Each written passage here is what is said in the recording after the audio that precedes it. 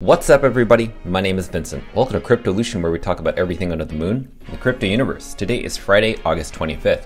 Yes, in today's video we're going to be talking about DeGods, and also we're going to be talking about the y00ts NFT collection. Also, we're going to be talking about the dust token.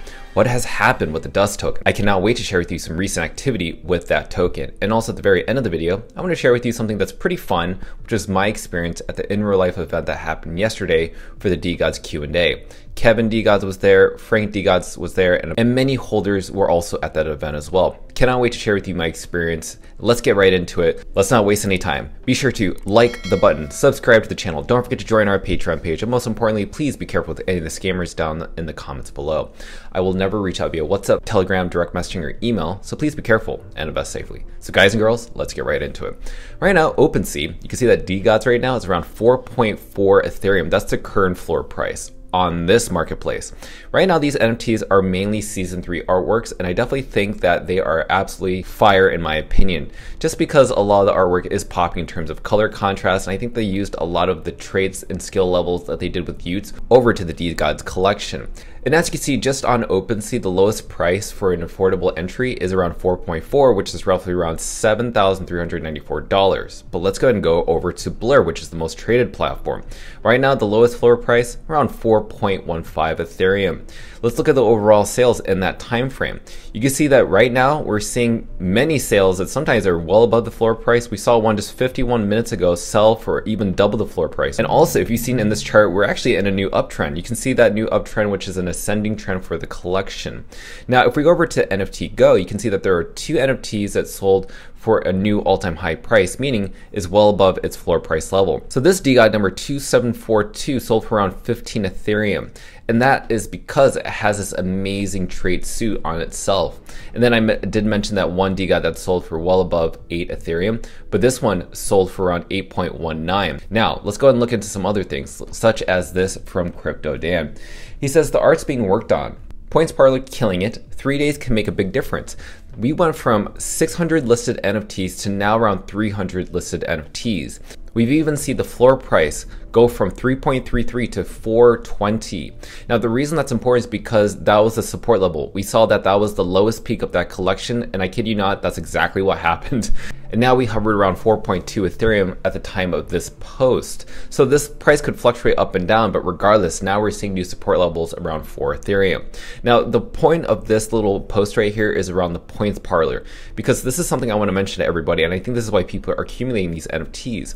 Now, at the Points Parlor, you connect your NFT, and based on how many points you have, hopefully you have over 300 or even 200,000. But right now, people have been using the 333 rule, which is when if there are 3 cards, people tend to use 3 draws of each card. And what's great about this is that in some way, you get to use those points as, I would say, passive income. What do I mean by that? Other than having chances to win like prizes such as Uber gift cards or Teslas, you can also win some dust tokens. And you know, this is what a raffle is. You can sometimes lose and not get enough dust tokens, or you can actually score some dust tokens, or for a fact, you can actually win an Uber gift card like this person did here. So the point of this little video is that basically you are just staking your NFT, and you might as well make some money out of that. So why is the dust token super important? Well, I definitely think that right now, if we look at the dust token, it's jumped up 18% over the past day. Why is that? Because I think people are realizing that, you know, I might as well hold these NFTs and stake them and then be a part of these raffles.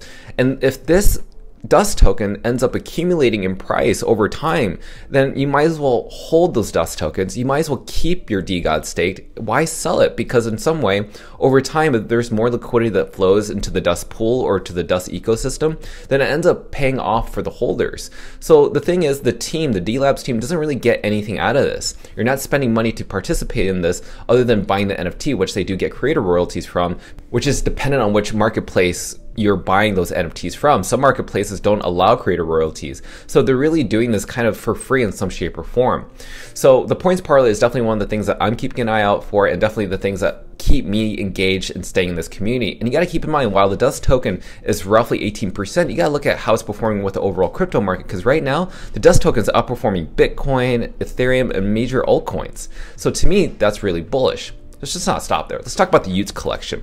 Right now, y00ts is hovering around 0.93 Ethereum. Remember when this collection used to be around 0.73 or 0.75 Ethereum? Well, people started accumulating those NFTs. People are speculating, since DeGods used their D points to be a part of the raffles within Points Parlor, perhaps y00t points are going to be used for the exact same thing, only for y00t holders.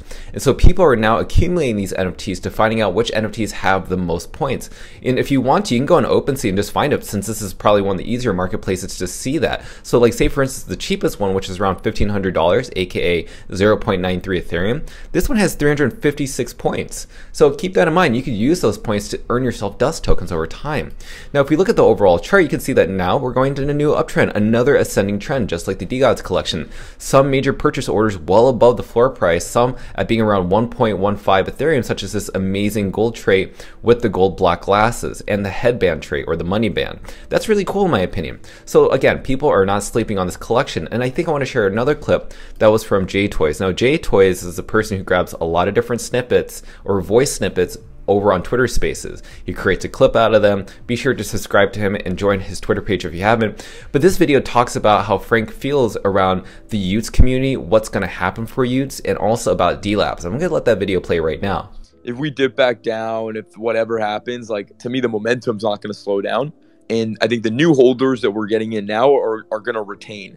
And that's the cool part about it. Because I don't think most people that are buying DeGods today are buying it because they're like, oh, it's going to be a V-shaped recovery, we're going to moon tomorrow, which honestly is the best mindset for someone joining, because it means you're getting just real new members, like you're getting real new holders in, and that's been the most exciting part of this last week. And I just think the uptick of people that are going to leave the y00ts community as soon as y00ts get to ETH, and the people that are going to join, if we actually can get our shit together and have stuff ready to go for that moment, you know, I just think this is going to be a significant momentum across the board for the whole DLabs ecosystem. Because if y00ts are becoming more and more important within the ecosystem, I mean, a lot of DeGods have y00ts.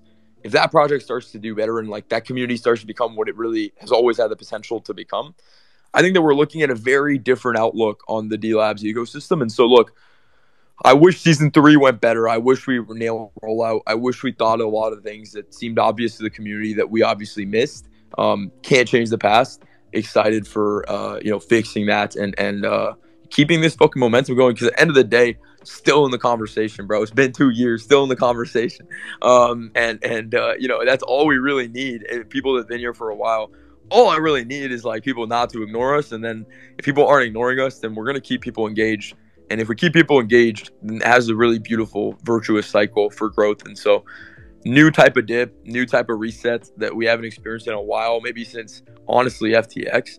But I think, you know, we had the most people join after FTX in this community. And after that, it was just a pretty sick run. So, you know, like, back to square one. That's the mentality inside the company.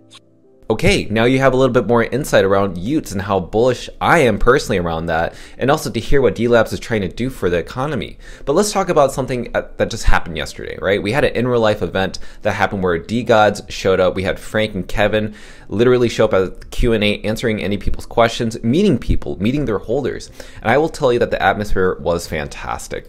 I will tell you that when they were up on stage and just like being completely transparent, it was kind of surreal to actually meet them in person, because they are super nice and super kind. But also you can kind of tell based on their persona that they've been here before. We've been in bear markets, we've seen FUD literally come left and right, and they are literally unmoved. In fact, they've been, I feel like, trained to be in this particular situation, maybe because in Solana it was kind of brutal like that. So being on Ethereum, it's much easier for them to really cope, listen to people's, you know, feedback, take that in, only to improve everything in the DLabs economy, including y00ts, the dust token, and for DeGods.